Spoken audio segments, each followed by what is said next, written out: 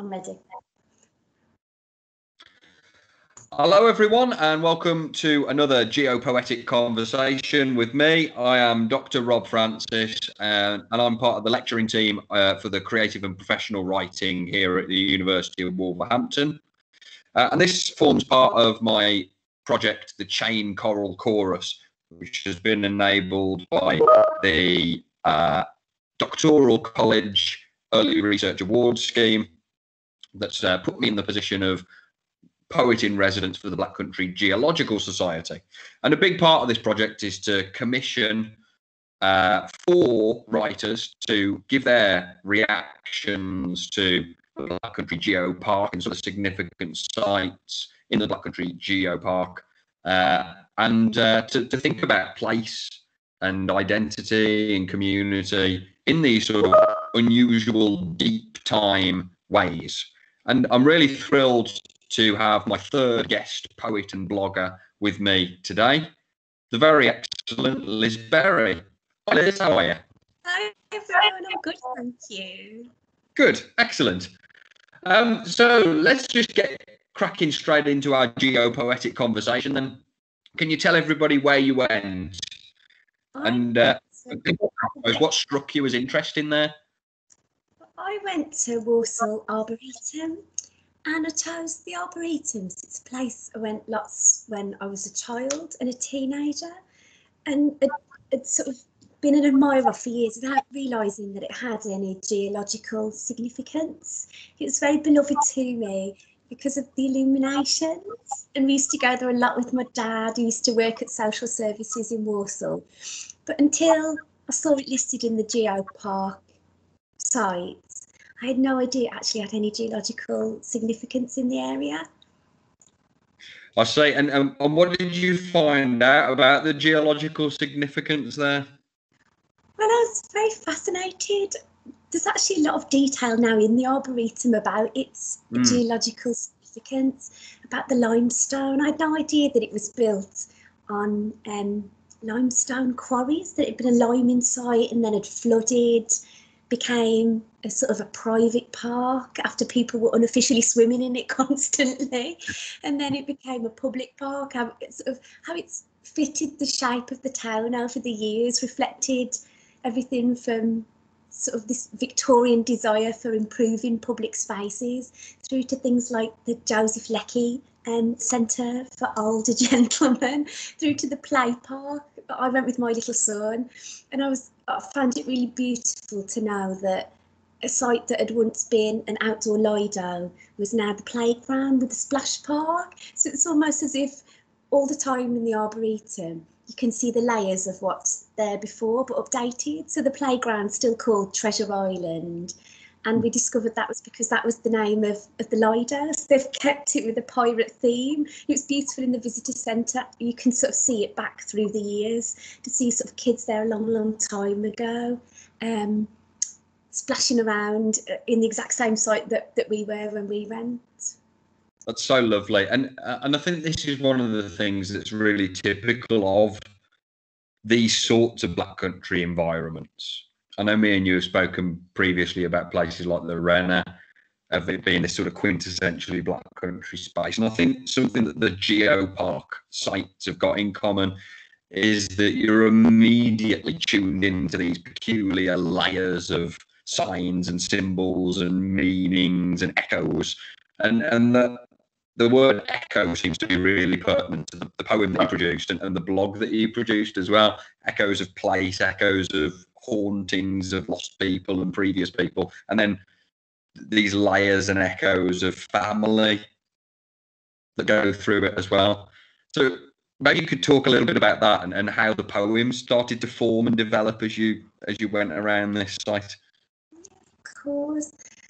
I visited the Arboretum with my son, who's 4, and this is something that I talk about in the blog, that when you visit a place with a little child, especially your own little child, you're really aware of the different layers of place, because often with a little child you're down quite low, like they're really interested in kind of excavating the soil and the earth. They're natural geologists. They are, they're climbing on things, they're in the little cracks and the secret places. And I think because it was the place I visited a lot as a child with my dad and my mum, I think you then also become really aware of the layers of time. To visit somewhere where you've been a child and now you're a parent with your own child, that's sort of a beautiful but quite an eerie feeling to think about what's changed, what's different. So I became very fascinated by this idea of layering, which I think is there in the geology too, not just the layers of the land and of the soil and the rock, but the layers of time, the layers of our bodies even, what moving from the outside to the inside, to the internal. And because it's the Arboretum, it's got these really amazing trees, and I was sort of very curious about what they might think of it all. Do you know the layers of a tree to move from the outside, this big huge rough barks, right through to the really tender secret bit that they might somehow be trying to communicate with us in not an entirely benevolent way either. I think all sort of parks and public spaces, especially ones that have sort of spread out and gone a bit wild in places, have got that feeling of ambivalence, as if they might have some secrets or thoughts or opinions that they don't want to share with us or necessarily include us in a benevolent way. So that was where it came from, really. Although I did laugh because before I visited the Arboretum again, I was looking it up on the map to just see where it lay in relation to the land. And there was a brilliantly scathing review of it from somebody, sort of an interested tree expert that had visited. But what did she say about it now? It was more a park than a true arboretum. Oh, wow. But actually, I loved it for that, because when I read back into the layers of the history, actually the name was kind of a misnomer. It was just a park, but the idea of arboretums was really popular at the time when it was named the Arboretum. So it's almost like they borrowed this grand name for it, and over the years it's kind of started to live up to its grandness. Yeah, absolutely. Yeah, and there is a sense that it's kind of come into its own by living up to its grandness as well. You're right, and perhaps that's part of that is the way that it's managed to cling onto its roots as a tree would, but develop as well. So it's still got the Lido, but it's a slightly different version of it. In the same way that the geology kind of underpins the culture that comes out of it as well. It's really, really fascinating. I've thoroughly enjoyed, and I've been revisiting the poem since you sent it to me a few times. I love this sense that the trees kind of welcome us in, but it's not quite a sort of a grandparent's hug of a welcome. It's a sort of come if you're curious sort of welcome, which we get in quite a lot of your work anyway. And I think something that people keep coming back to your work for as well. That sense of tease, and something that's, I don't know, it's sort of welcoming and potentially threatening in equal measure as well. And there's that ambivalence that you spoke about in these sorts of parks, that we get in these places more generally as well, isn't there? That they're very homely and lovely and full of lush flora and fauna and all of that kind of heritage that the Black Country is so famous for, but also litter and needles and threats and gangs, and that's always on the edge as well, isn't it? I think something that really compelled me, Rob, it's quite an eerie thing, was that there's two lakes or pools at the Arboretum, and when we visited, it's so beautifully laid out now. There's lots of visitor information on these gorgeous kind of silver leaves embedded in the ground. And I was shocked at how deep the pools are, because they're made out of the old quarries, the old lime workings. One of the pools is 50 foot deep and the other is 80 foot deep. Wow. Which I just, something sort of absolutely terrifying about that. And apparently all over the years there's been so many drownings in the pools, because they're in this kind of park that's so close to the town. It's really well loved. It's full of kids and mums and people walking their dogs. you imagine them to be very shallow and very safe, like you could just jump in there for a lark on a hot day, but it's the thought that actually it's 80 foot deep in there, and underneath there's these lime workings. There's something a bit shivery about that Yeah. kind of haunts the Arboretum. Yeah, and again, it's one of those sort of abject things or uncanny things that you're as curious about as you are sort of disgusted or repulsed or put off by as well. And that's sort of, there's that sort of clashing connection that we get in part of your blog as well in the poem itself as well. I'm just checking my notes here, but there's a sense of that you in the blog you mentioned in a paragraph about buried being the wrong word, because there's a sense of it being dead, and it's not quite dead, or it's not dead at all. It's living, but it's beneath the surface. And I wonder whether you could say something about this things within these environments that appear inert or appear or are things that you might just pass by without even recollection, but are actually vibrantly alive, and in terms of your metaphor of the lakes, like profoundly deep and dangerous and gorgeous all at equal measure.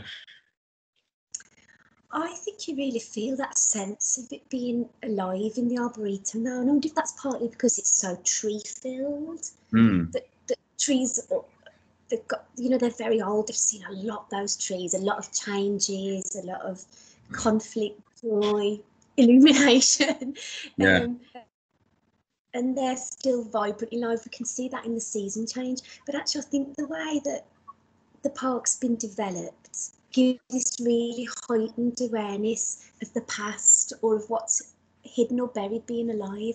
So the way the park's been developed now, all around you've got these sort of beautiful silver leaves and sculptures and sort of little paths to guide you that talk to you about the social history of the park, the geological history, things that happened. So all the time you're really aware of sort of the historical layers as well as the geological ones. And I think that's something that sort of really surprised me about the site, how it seemed to want to keep alive everything that happened in the past and sort of carry that collective memory, that kind of land memory into people's current experience of it. Yeah, absolutely. So in the same way that the kind of the rings of the tree tell us its age, but also tell us about the circumstances in which it's grown, so too the sort of stratigraphic layers of the land underneath it. And then there is something happening socially or culturally or within the phenomena of that location that's building and webbing out and adding to the layers. And that's a very, very sort of geopoetic or geological process of thinking as well, I think, as well as it being a poetic one. How did you find the sort of placing the geological lens into your work this time round? Did that aid or scupper or put any kind of restrictions on you?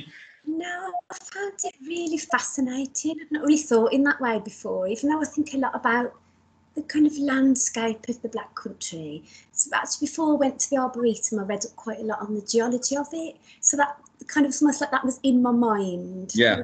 Going round already, you're kind of thinking about what's underneath and the layers of it. And I think I was really fascinated by the fact that maybe this is true of much of the Black Country.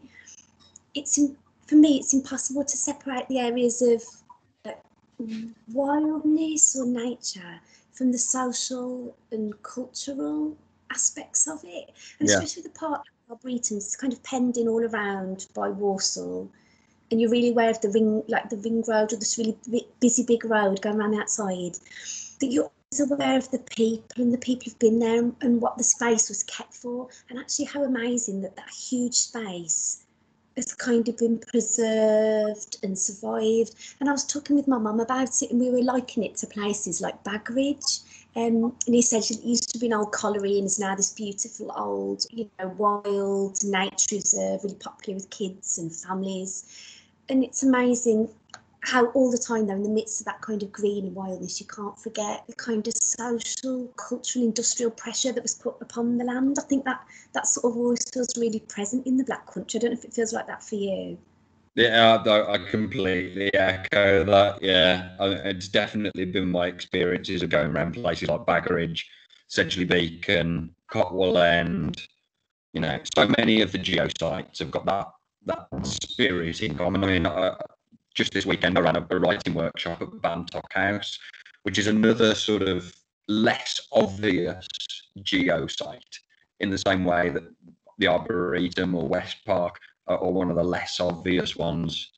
But you still can't help but be tripped up by that, by the weird and fusing borders of man-made and organic and rural and urban and domestic and wild and all of those things are constantly laying against each other.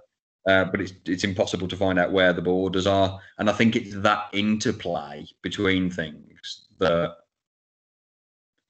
where we start to touch on it, if we want to think about the spirit of place in the Black Country. Can't quite describe what it is, but it's something about the gymnastics between those things, I think. I love that word, gymnastics. And I think all that, like, with something like the Arboretum, and actually probably a lot of the geosites you described, the ones that feel kind of more, like maybe more domestic to us, more sort of cultivated, it's actually the idea that they were put aside for a purpose, that they were either abandoned and then lived into a new purpose, or they were put aside, like the Arboretum, that sort of land was put aside and then protected. And when we were there, it was a really sunny day and it's absolutely full of kids and people walking their dogs and people meeting, older people. And I was smiling to myself, so I was thinking, it's sort of like the exact Victorian dream of what you would like a public park to be. Yeah. Like a place where people that live in really urban areas come and they can experience green, they can have fresh air, they can walk, they can exercise. It sort of made me think of that sort of grand Victorian dream of public spaces and protecting public spaces. Yeah, absolutely. And I get similar. I get a similar experience at West Park in Wolverhampton as well. It's a very, you know, when you're walking over the bridges of the lakes and around the bandstands and things, you definitely get that. Wow, the Victorians really got that part right, I think. The other thing I want to bring up is a bit of a shared experience. Well, two shared experiences, but ones that kind of come together, I guess. First of all, thank you for choosing Walsall Arboretum. And thank you for mentioning Walsall Illuminations and your nan. Because, again, we used to go every single year as a family to Walsall Illuminations. And my nan would have one or two too many sherries and dance down the paths and between the lights and whatever. So I've got that sort of shared sense of going there once a year and it being this kind of important place and experience for family. And also, because I've done so much of my work over the last 12 months, has been in lockdown and whatnot. Elsie, my daughter, has come along on quite a lot of my field trips as well. And so I really feel when you say about getting down at toddler level, or getting down to child level, and that you start to see things with the fresh eyes that children do. It's a very, very curious and fruitful experience for a poet, isn't it? I think so, because I find things really beautiful and fascinating that I would probably walk past. So after we went to Walsall Bleach, we went back again and we took my mum with us. And I came back with my bag stuffed full of really mangy, like feathers from ducks and geese and pigeons that my son collected. Literally loads of them, like absolute hallowed treasure in my bag. And actually they are really beautiful. You wash them and you look at them, but it's the kind of thing I would walk past, but I wouldn't even go down to that level to spot it. So I think kids bring a sort of a beautiful aspect to a walk, especially if you're sort of thinking about going down low and looking down into the dirt. That's one of their sort of great pleasures. Absolutely. Yeah, definitely. Lovely. Well, I think that feels like quite a nice place to rest here, especially in terms of the way that your work for this project has fused the layers and time and movement of the land and the landscape with the layers and movements of family and memory and the sense of coming together of these things as well, which is really beautiful. And like I say, in keeping with that sort of geopoetic spirit of the way that we experience and think about our interconnectedness with the planet, with the earth, and with our locales. So, huge thank you, Liz, for taking your time out this morning and for giving us your beautiful work, your beautiful words once again. Can you tell everybody before we call it quits where best to find you and connect with you? And buy your book? Yes, you can find everything you need through my website, which is lizberrypoetry.co.uk. And there you can listen to poems, you can read poems, watch videos, listen to podcasts, and find out a bit more about the work. Excellent. Thanks very much, Liz. And I hope we can see each other in person sometime soon. And thanks once again. Thanks, Rob. Take care.